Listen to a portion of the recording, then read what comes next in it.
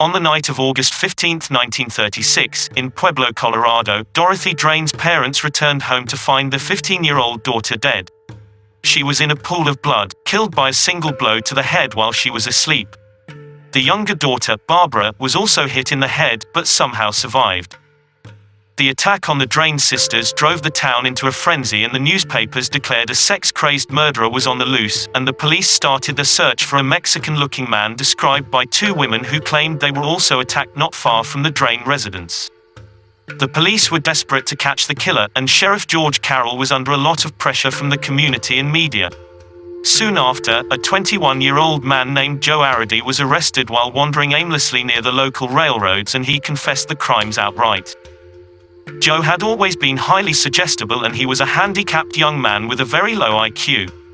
His IQ was only 46, and Arridy could be coerced into saying or doing anything. Joe Arridy's parents were Syrian immigrants, which contributed to his dark complexion as described by the two other women who claimed that they had also been accosted in Pueblo. His mother and father were also first cousins, which may have contributed to his imbecility, which the newspapers delighted in referring to. Several of Arridy's siblings had died young, and one of his other brothers was also reported to be a high moron, and Joe Arridy himself seems also to have suffered due to his family's inbreeding. Arridy had been committed to the Colorado State Home and Training School for Mental Defectives in Grand Junction when he was just 10 years old. He would be in and out of the home for the next several years until he finally ran away after he turned 21. Arridy spoke slowly, could not identify colors, and had trouble repeating back sentences that were longer than a couple of words. The superintendent of the state home where Arridy had lived recalled that he was often taken advantage of by the other boys, who once got him to confess to stealing cigarettes, although he could not possibly have done it. Perhaps Sheriff Carroll realized the same thing that these other boys once had. Joe Arridy was extremely susceptible to suggestion. Carroll did not even bother to write down the confession he got from Arridy.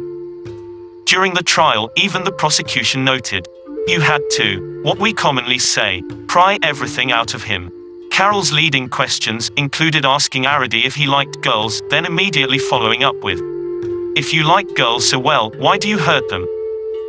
Given such unfair coercive questioning, Arridy's testimony changed swiftly depending on who was interrogating him, and he remained ignorant of some of the most basic details of the murders, until they were told to him, such as the fact that the weapon used had been an axe. It should have been clear to everyone involved that Joe Arridy wasn't guilty, and that another man actually was. It seems most likely that the person actually responsible for the killings was Frank Aguilar, a Mexican man who was found guilty of the murders and executed after being identified by Barbara Drain. All of this took place while Arridy was still being held for the murders himself, but local law enforcement was convinced that Aguilar and Arridy had been partners in the crimes. Either way, even Aguilar's execution does not seem to have stemmed the public outrage in Pueblo. So, despite the fact that the three psychiatrists who testified at Arridy's trial declared him mentally handicapped with an IQ of 46, Arridy too was found guilty and sentenced to death. The basis for Joe Arridy's defense was that he was not legally sane and, therefore, incapable of distinguishing between right and wrong, and would be unable to perform any action with criminal intent. Because Arridy reportedly struggled to explain simple things like the difference between a stone and an egg, it's understandable to think that he would not in fact know right from wrong. It also seems, perhaps mercifully, that he failed to understand the concept of death entirely. Prison warden Roy Best reported that Joe Arridy is the happiest man who ever lived on death row, and when Arridy was informed of his impending execution, he seemed much more interested in his toy trains. When asked what he wanted for his last meal, Arridy requested ice cream.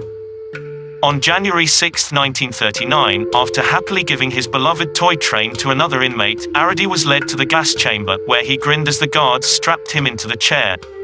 His execution was fairly swift, although Warden Best is reported to have cried in the chamber.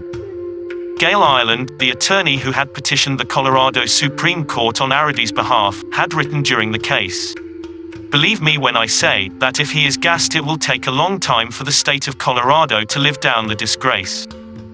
It was not actually until 2011, more than 7 decades after Arridy's execution, that Colorado Governor Bill Ritter granted him a posthumous pardon. Pardoning Arridy cannot undo this tragic event in Colorado history. It is in the interests of justice and simple decency, however, to restore his good name.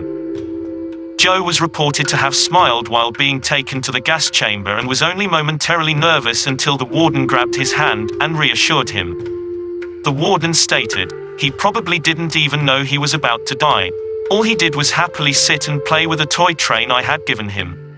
He showed blank bewilderment when asked about the execution and told the warden, No, Joe won't die." After eating his last meal, the priest reciting his last rites told Joe that he'd have to give up his toy train, as he'd get a golden harp in return. Then, on his way to the gas chamber, he was quoted as saying, "I want to play the harp like the padre told me." On Joe Arridy's grave they wrote, "Here lies an innocent man." Pardoned on January 7, 2011. Sheriff Carroll probably never got to play the golden harp for this injustice, and the $1,000 reward he got for catching Arridy were not enough to escape his own judgment, and he is probably executed in a gas chamber in hell every day for eternity.